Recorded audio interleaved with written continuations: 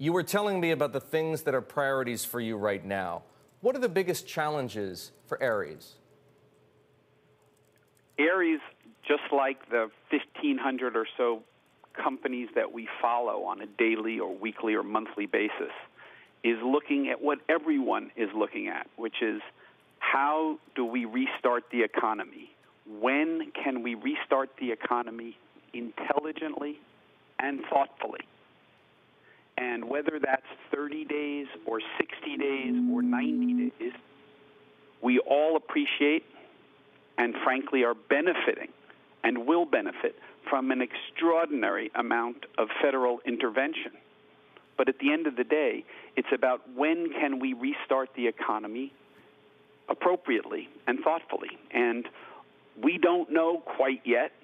We know that we will require an all clear. We don't know the definition of that all clear. But the good news, and there is some good news out there, which is banks generally are better capitalized than they were in 2008. Most companies are better capitalized than they were in 2008. And most are trying to figure out ways to be as liquid as possible to get through what is most certainly going to be a horrendous 30 days or 60 days or 90 days of this economic shutdown. We're in an extraordinary moment in time that companies and landlords and tenants are trying to figure out how to access liquidity any way possible. And we do have the good fortune that the federal government has the capacity to inject $2 to $6 trillion of capital into this marketplace. But as you've described, as many others have described, trying to figure out whether it's called a timeout, whether it's called a 30 or 60 or 90-day transition.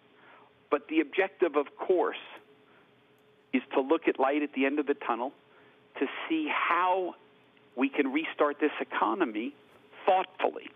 And that's the kind of messaging I do believe we're trying to help every company and every landlord and every real estate owner we do business with, which is to try to be as liquid as possible, helping them be as liquid as possible, Tony, and to plan for the reopening when appropriate.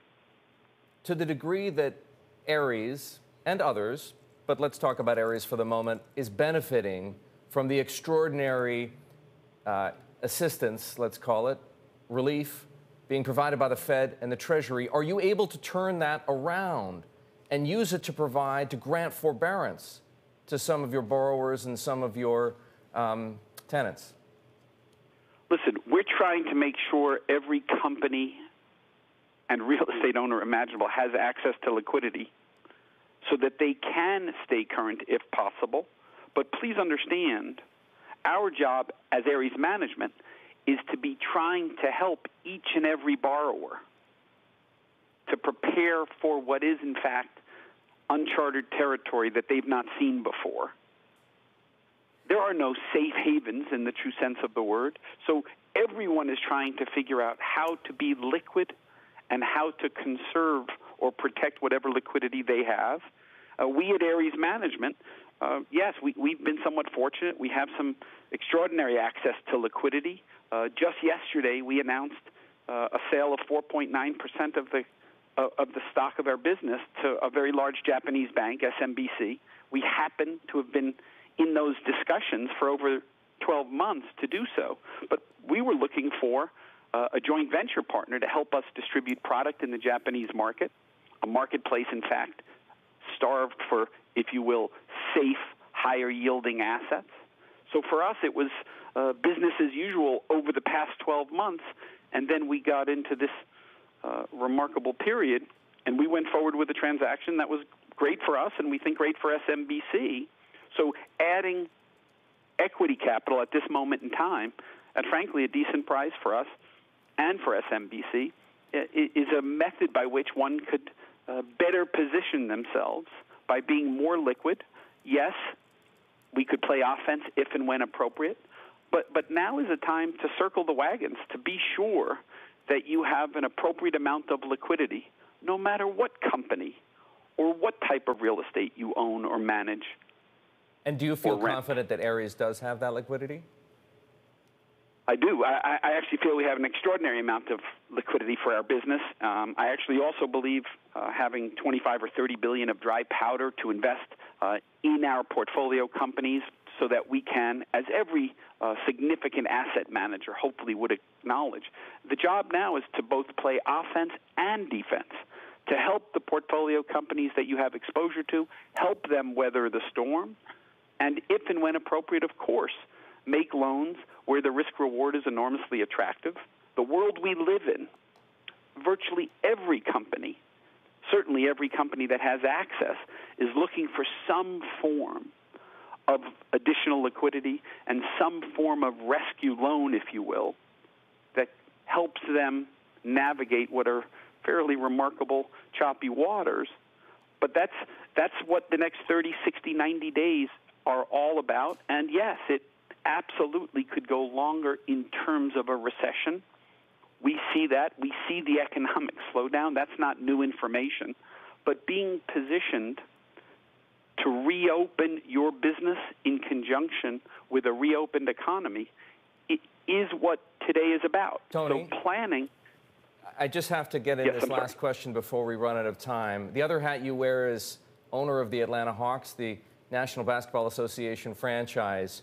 It's one thing to try and get select parts of the economy working again. How long do you think it's going to be before we can have live sporting events?